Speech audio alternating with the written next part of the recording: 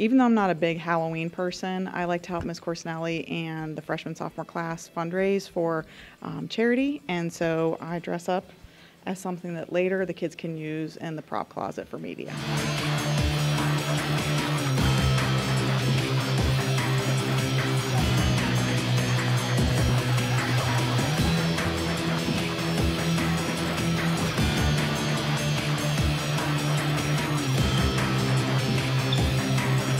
I think today is great since it's Halloween for people to be able to dress up as their favorite characters and just dress up as anything basically and just have fun with it. Like, I'm Walter White. It's not the greatest outfit. Got this from TJ Maxx. I drew the beard, but I had fun with it and I like going around the school dressed up as Walter White.